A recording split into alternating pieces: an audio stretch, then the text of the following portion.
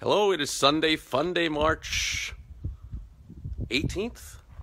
When is St. Patrick's Day? The 17th. So today must be the 18th, 2018. Steve Sipress here. Just chilling on for Arizona. What is a chilly day? Didn't get out of the 60s today. Those of you still experiencing kind of winter, wish you were here.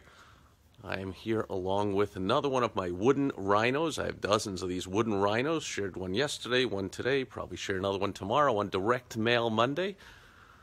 That's about it. Hope you're enjoying a relaxing Sunday. Going over what I did besides relaxing and chilling out. Kind of went over a crazy week of last week and put together a whole list of big projects, little things to do, all kinds of stuff so I can get it out of my mind onto paper.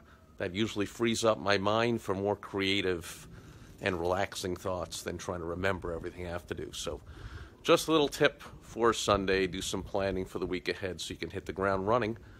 First thing Monday morning, I know I will.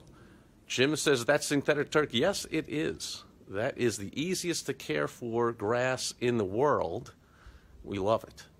And although all of these plants are here, my beautiful wife Michelle loves to do the gardening, and all of the flowers are real.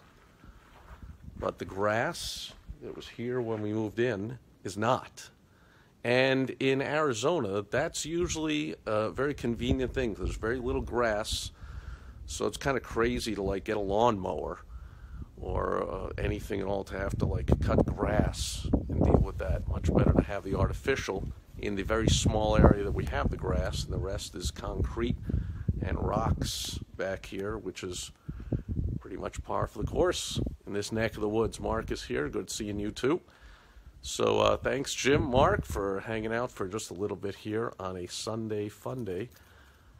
Hope you're enjoying your days as well. Lincoln is here. Hope you're enjoying your day also. And hopefully I'll see everybody tomorrow when I will go over, dive into the Sipress mailbox, see what interesting piece or pieces arrived this week, and I'll share some tips of how they could have been done better or how they were done fantastically, and hopefully that'll help you on Direct Mail Monday. So thanks everyone for being here today, and I will catch you tomorrow. Over and out.